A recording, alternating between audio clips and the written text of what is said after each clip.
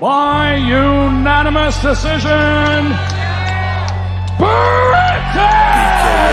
4.0. BKFC. Bare knuckles.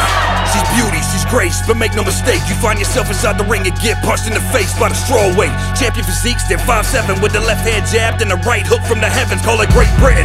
Mailboxing, fans smitten, while the female contenders looking bloody and bruise ridden. Who did it? Britain Hart, the double champ, never fumble lands, knocking you bitches out for the fans. They don't want the hands. Set the stage for the champ, pick it real quick.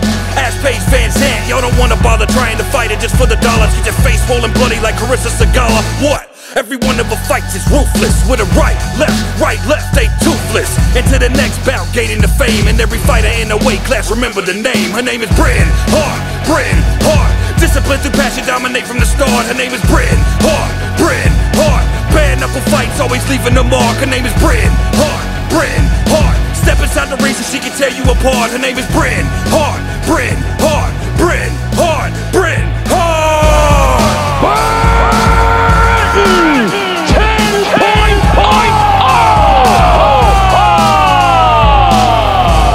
I'm not a person though.